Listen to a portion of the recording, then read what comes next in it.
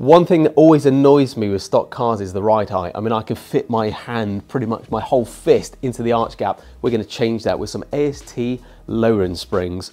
Again, keen to see what this one looks like. It's going to give it a lot more aggression, but also it's going to help the handling as well. So Sam's going to install these ones. He's also going to give you a bit more information about the brand and also what lowering springs can offer. Stay tuned. I'm excited for this one. Hello, welcome back to Carbonwurks. You join us for one of our first deeper dive product spotlight videos.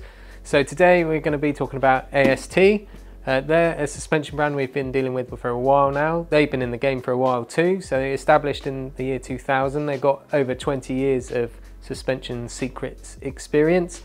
From these guys you can get all things suspension, everything from lowering springs right up to three-way motorsport competition level coilovers, as well as accessories such as top mounts, roll bar links and so on.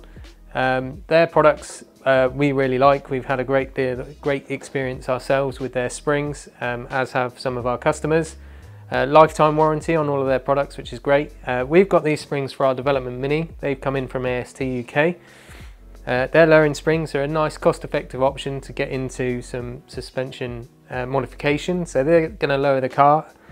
Their lowering springs offer up to 60 millimeters. These particular ones are going to be between 25 and 30 millimeters. I've done some before measurements on the car, so we'll see how it turns out after.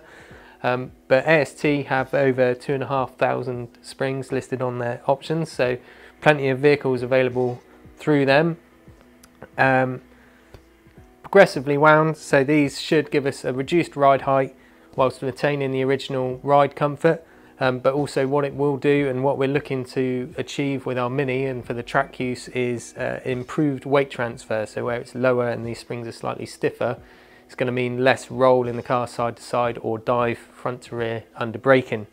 So that's what we're going with. We'll include some footage of these getting fitted, but essentially with most cars it's a case of removal of the shock absorbers and changing out the springs. As I said, lowering springs only is a cost-effective option because it means we're not replacing major components such as the shock absorbers, which you would be with the coilovers, which is why they have the higher price. But as said, we had these on our M4. We fitted them to a number of M cars for customers now, and they're all really happy with both the stance and the ride quality. So these guys will be making their way onto the car in the next day or so, and we'll get some footage of that for you. But yeah, any more information on those you'll find on our website at carbonwurks.com. Any further information you can drop us a contact information form, but otherwise check out some B-roll of me fitting these up on the Mini to see the results, and join us on the next video. Like, share, subscribe. Thank you very much.